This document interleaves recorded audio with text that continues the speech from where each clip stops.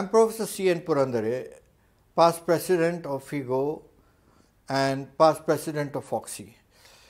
Today I'm going to talk about a Silver IUD which is produced by an Indian company.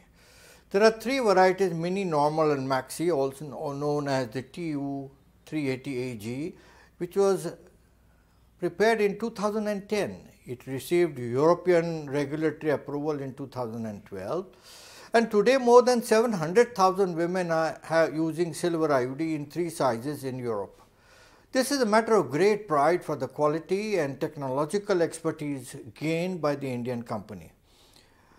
A multi-center double-arm clinical studies were carried out in India of the Silver IUD in three sizes with All India Institute of Medical Sciences, New Delhi, and with Calcutta, Mumbai and Warangal centers as the extra centers, with Noodle Center as aims, with Copper T380A as the control arm.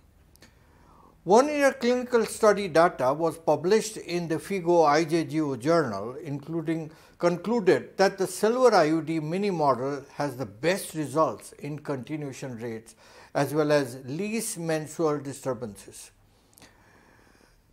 The current model Copper T380A in these two critical factors responsible for the success of IUDs and the progress of reproductive health care program in the country are defeated by the Silver IUD. The Silver IUD mini model is a big advantage to nulliparous women. Pain and menorrhagia due to lateral arms of IUDs disturbing the endometrium are not seen with the mini Silver IUD model. The mini model is the best suited for the nulliparous segment of women in the age group 18 to 35 years. The mini model has a vertical length of 30.5 millimeters and a horizontal width of 24 millimeters.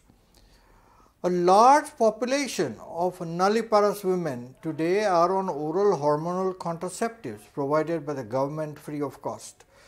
Silver IUD is a very good cost-effective alternative without any side effects, as the incidence of infection in the new Silver IUD is less because of the presence of silver and polyamide monofilament titrates.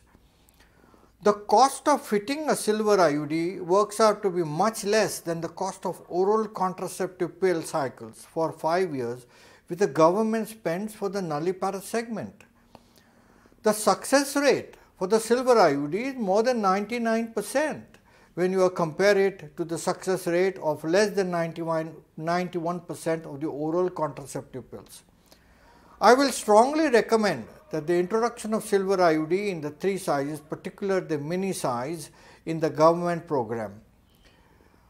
A change was brought in the National Family Welfare Program in 2002 by the Vajpayee government by introducing the Copper T380A IUD model. It's time now to make a change in the National Family Welfare Program by introducing the Silver IUD instead. With this change, our sisters in the poor low-income group get access to this high-tech product developed by an Indian company which is already popular in the Western world. India needs the Silver IUD with a contraceptive efficacy of 5 years.